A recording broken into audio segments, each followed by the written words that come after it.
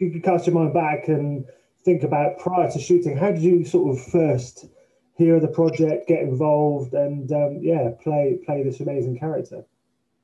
Right. Yeah, the way the project came, honestly, the way most projects come. Get a ring, it's the manager, got this thing.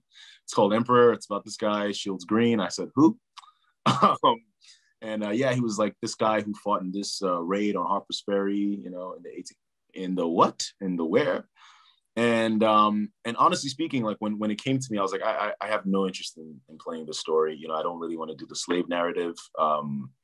You know, I just feel like, you know, Black people or, you know, African Americans, we're just in this place where we're trying to see new images of ourselves on the screen. And honestly, in retrospect, an extremely ignorant stance, because by saying that, you're saying that somebody who lived and walked this earth, I'm sorry, your story is not valid. Like, your story is not worth telling. And so I was challenged, you know, my manager was like, you know, just look at it. Let's look at the material, Google the guy. I think he's really interesting, which I did. And to find out what he did and you know, his story, and obviously there's very little about the individual himself, but, you know, the culminating event of his life was this raid on Harper's Ferry with John Brown and his brothers and these abolitionists. And I'm like, why don't I know about this? And then you hear, you know, Harriet Tubman talk about him, and you hear Frederick Douglass write about him in his autobiography. This guy, not to be flippant, but he's almost like this Forrest Gumpian figure. Like, how is he rubbing shoulders with all these people through history? You know, John Brown, Levi Coffin, like, you know, so that got me interested as to who he was and his age, and, you know, being this guy who fought back against his slave masters and freed himself from South Carolina, which was notorious for being having an incredible rate at catching runaway slaves. So for him to escape was beyond a miracle. And then having this nickname of Emperor, where no one really knows where it came from. Was it, you know, tied to his history from Africa, or was it just something about himself and the way he carried himself, you know? So all those things were just such a recipe where I was like, oh, this is interesting. This is a Civil War era picture I haven't seen, or a character I haven't seen. And I started to really get interested in playing the role. So then I just, you know, you mount a campaign and you begin auditioning and audition, sending in tapes, and eventually went to LA and read with Mark Ammon and Reggie Hudlin, our producer, as well as Cami Winikoff. And they were crazy enough to give me the role. So the rest is history. But yeah. It's interesting you bring up Harriet Tubman, and I remember I was in Toronto actually. I think it was the year before last. Didn't go last year, obviously, but she obviously is British, and she's, you know, born in England. Yeah, Cynthia. Mm-hmm. So Cynthia Erivo, yeah, and I said to her, you know, I feel embarrassed because I don't know too much about this character, because, you know, in this figure of history, because we get taught over here obviously about, you know, the events and certain events, but, you know, very, very sporadically, you know, and not specifically on one event. So I had no idea of Shields Green or anything like that before. But that's the great thing about these kind of films, because afterwards I was then able to go into it. So yeah, how much detail did you go into? I mean, you touched upon it a second ago in terms of researching. There can't be a lot about him, you know, out there. So was it history books, or was it just literally the internet? Right. Well, it all starts with Mark Ammon and the type of movie he wanted to make. Mark did not want to make a history film. Yes, he wanted people to watch the film and he wanted people to go do research on their own. But Mark wanted to make a fairy tale. You know, he wanted to do a bit of revisionist history along like the Quentin Tarantino route, where you want to capture the spirit of the character, but you want your character to win at the end. You know, almost like what Quentin did with Once Upon a Time in Hollywood, and, you know, Sharon Tate. Yes. Surviving. So he wanted to do something like that, but that requires you trying your best to be as truthful to the characters as possible, the spirit of the individuals.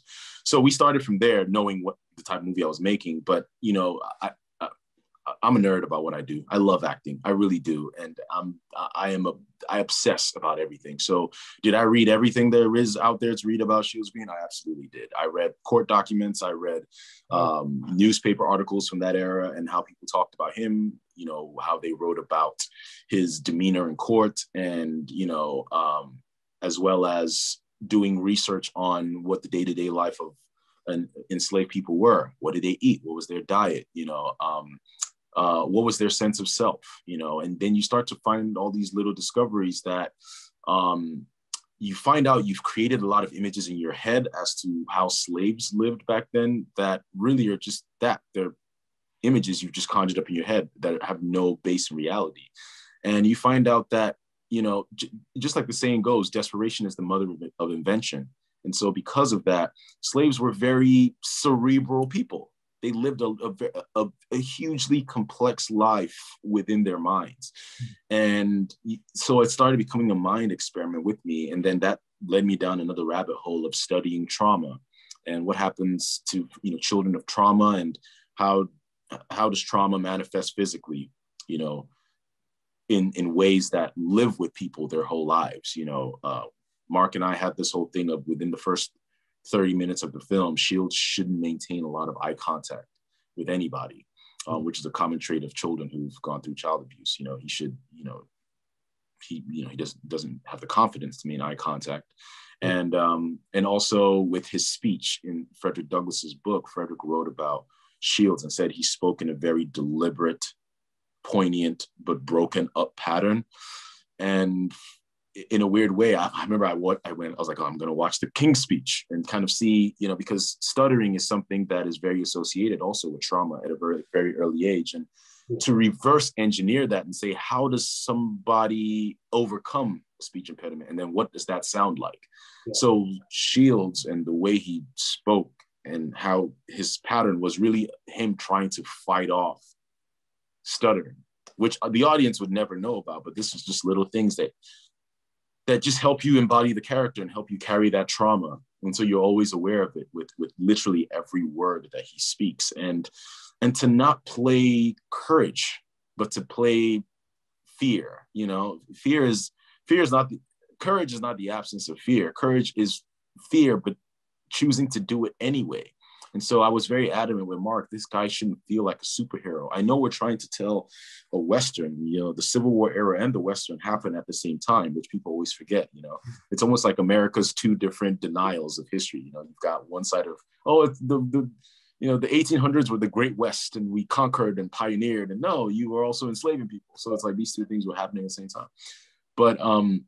But yeah, I was very adamant. Yes, it can live in that world, but I don't want him to be a hero. I want us to always be aware of the vulnerability of this man, and the superpower. His superpower is how he feels fear, but decides to go anyway.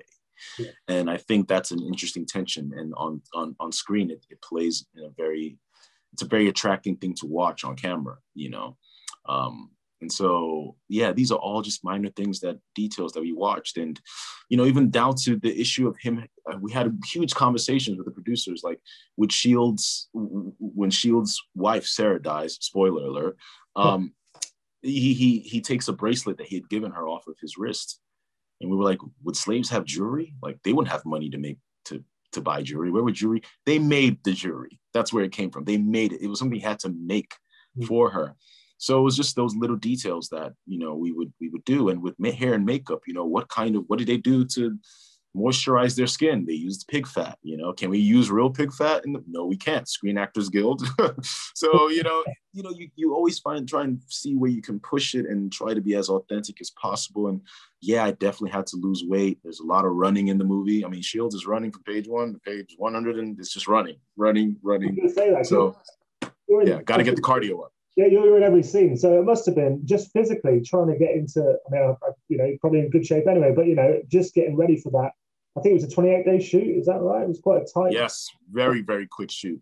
But yeah, I did. I lost about 30 pounds to play this film. I usually carry myself at around 185. And Mark and I, we decided we didn't want him to be, Luke Cage or Superman. He's it goes back to the research. What's the slave's diet? What's their workload? And what would that do to the body? They would be gaunt. They would be very stringy. And so we came along the idea we wanted to have a soccer player's body.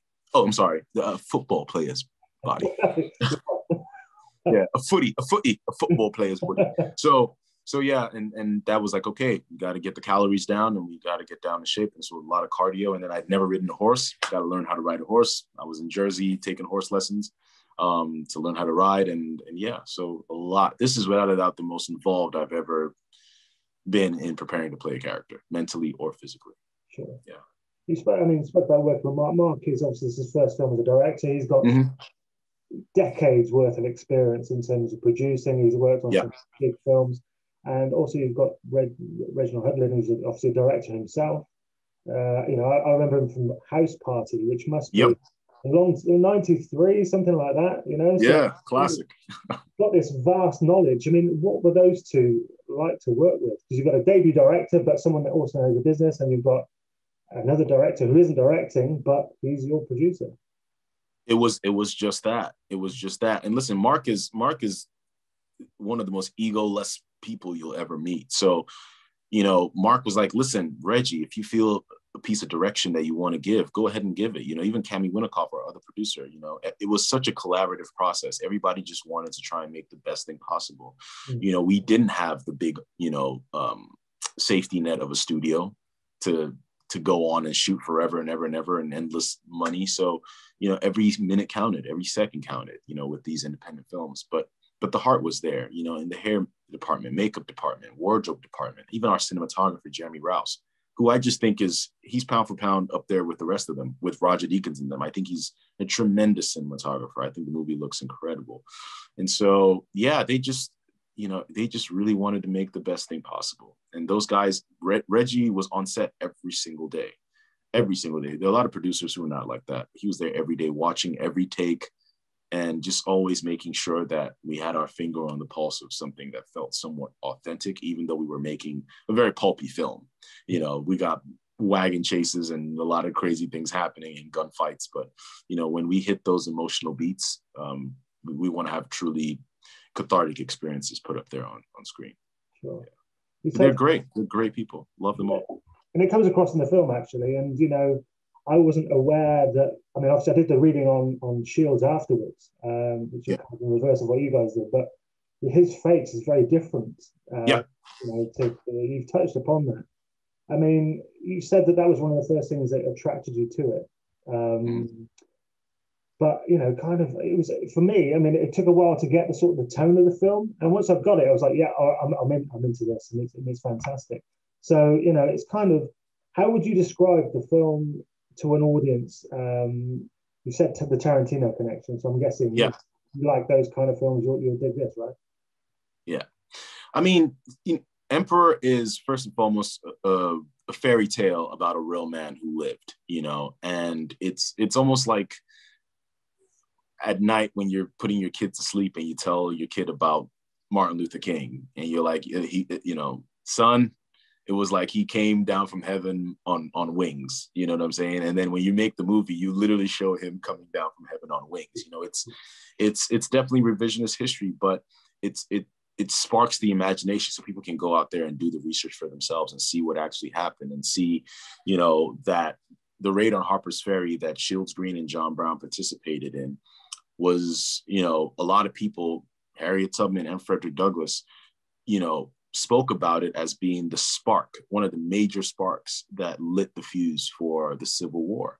And without the Civil War, we don't have the Emancipation Proclamation, and you don't have the Reconstruction era, and then you eventually don't have Black people eventually getting the 13th Amendment and, equality in America, citizenship. You know what I mean? Prior to that, a Black person in America was considered 3/4 of a person.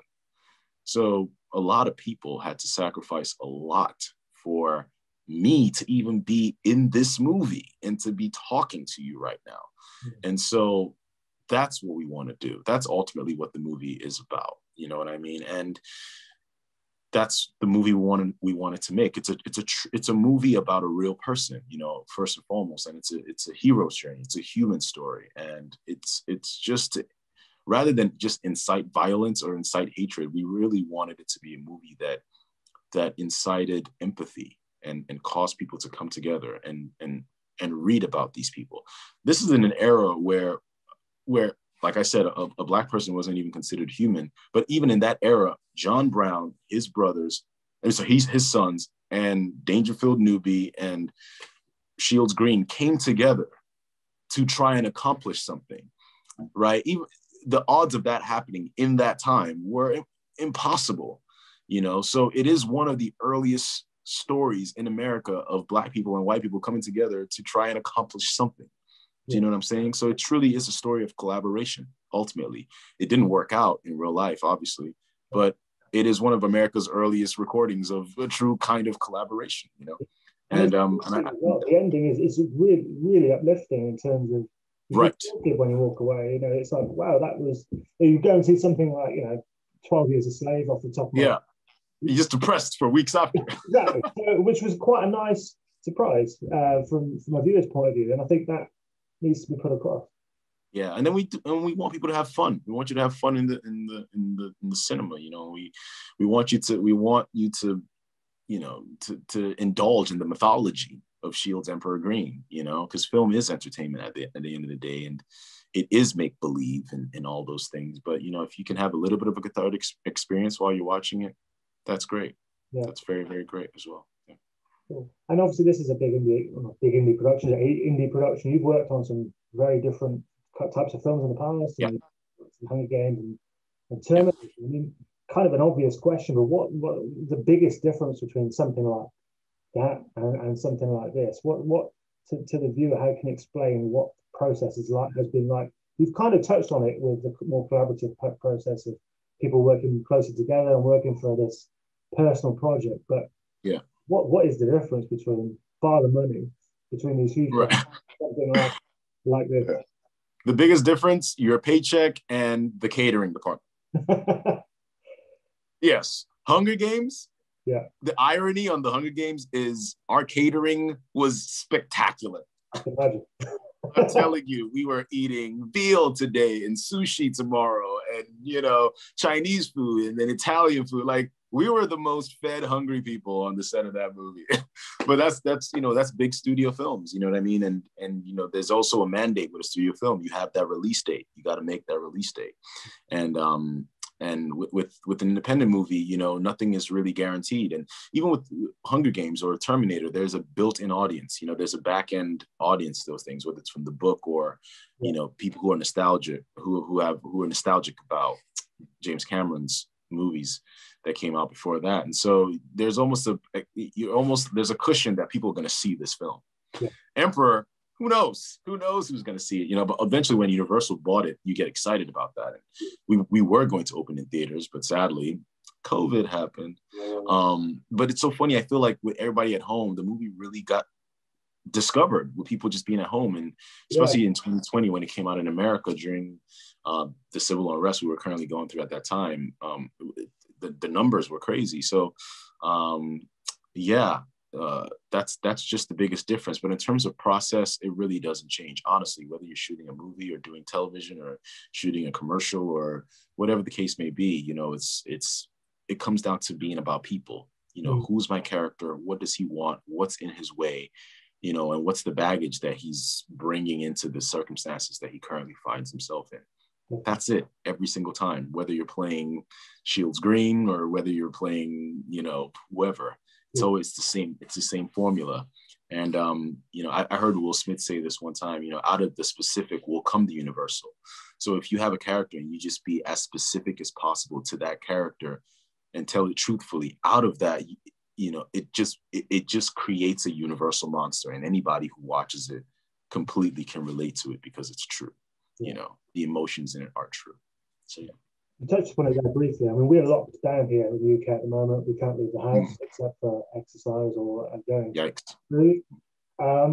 And, you know, as you said, these kind of films are being released at a time when there aren't the big blockbusters coming out. Yeah. You know, and, you know, people are choosing to watch smaller films. So I see it as a big positive for these smaller, let's face it, sometimes, in this case, very much so, better films.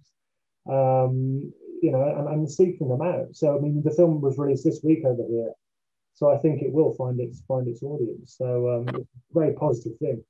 What do you think about the industry in general? I mean, your thoughts on you know, the theatrical experience and potentially changing? Man, I am a religious. The theatrical experience is religion to me. You know what I mean? It almost is. You know, I'm a Christian, but it almost is. And I love going to the theater. I do. I think the communal experience, there's something unbeaten about it. When you go into that room and the lights go down and the screen opens, you are transported. You are literally transported. And I love it and I advocate for it and I want it to come back. And I don't think it'll ever completely die. If anything, I want to hold the feet to the flame of theater owners and people who run theaters. And I think they prior to the pandemic, they took their foot off the gas and they were kind of lackadaisical about their experience. And whether it's them not, being serious about, having consequences for people who violate the theater going experience, whether it's people talking or being on their phone, things like that, or just, just eating like animals, whatever the case may be in the movie theater experience. I think coming back after the pandemic, they'll be forced to look into all those things, because I think that's really what's going to hold people from going back. It's not really the pandemic, but it's like, do I really want to risk going into a movie theater? Because I'm going to get there, somebody's going to be on their phone or talking, or walking in and out of the movie theater. So they're going to have to really focus on curating the perfect theater experience. And I think that's a good thing, but I don't think it's ever going to go away. Cinema is supposed to be shared. Yeah. I think, nothing, not to, to poo-poo on the streaming experience. I've had a lot of great experiences watching things from the comfort of my home. Breaking Bad was an out-of-body experience, but the theater is just really something special. And even if it becomes a relic of the past and just a special thing, a very niche thing a few people do, I think it'll live on. I think there's really almost nothing comparable to the theater going experience. People got to go out. Sure. And I presume you're on working on something at the moment. So, I mean, I've been on a set back in September in the UK, very small, low budget film. COVID obviously was center of attention all the time. I just wonder what it's like working on something at the moment. I mean, what the experience is like. Is it generally good, or is it completely different and you kind of work in a different way? I mean, how is it? No, not for me. So post pandemic, I've been on three different sets, and no, process is still very much the same. The only difference is everybody's wearing masks and face shields, right? But it's still the same process. And luckily the sets that I've been on, we didn't have cases of people not adhering to protocol, which some sets have had that, but we didn't have it on our set at all. I mean, the only real issues are very minor things like, when actors wear masks, now we've got like indentations on our faces or it smears your makeup. So we have this running joke that all the movies that are going to come out in 2021, just look out for continuity with actors with like indentations on their cheeks because of wearing masks, because you have to take off your mask right before you shoot and things like that. But other than that, no, we haven't really experienced anything like that. I mean, yeah, there's maybe a little bit of just missing that camaraderie off of set. You're on a pilgrimage with a bunch of people that have shipped off and left their families to go to wherever, Toronto, Atlanta, wherever it is you find yourself. And you really bond with your castmates on the weekends, when you're not filming. And that's the part that's lost from it, is the camaraderie you form with cast and crew off the set or, in between takes. But now you really can't chit chat too much and you got to be 6 feet away. And,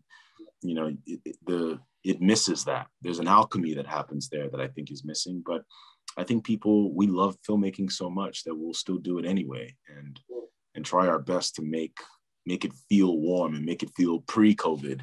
Sure. On screen, at least. Yeah.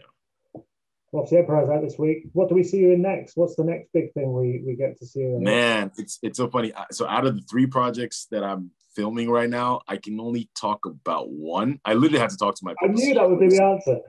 Yeah. I did this movie end of last year called Queen Pins. Such a great movie with Vince Vaughn and Kristen Bell and Paul Hauser. And it's so amazing. It's based off a real story about these 2 women that started a fraudulent coupon business in Arizona. It's just one of these, it's one of these only in America stories, and made like $1 billion selling fake coupons. And then the FBI caught onto the scam, and it's really, really brilliant. But it's treated very seriously, but it has a little hint of Black comedy to it. Very Coen Brothers sensibility, slash, Greg Gillespie's I, Tonya type of a feel to it. And so that's really interesting. I was very excited to do that picture last year. And then I have another movie that I shot earlier this year that I can't talk about.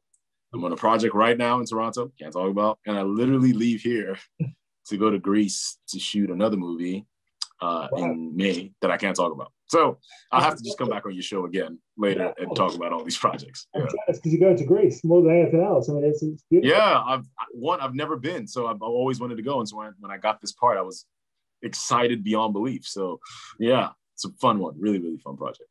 Well, hopefully everything's back to normal. There's light at the end of the tunnel. I can see. Certainly over here, we're lucky. We're off to a smaller island, but hopefully it'll all improve in the future. But best of luck with Emperor. It deserves to be seen, and I'm glad I saw it. So thanks. Thank you, sir.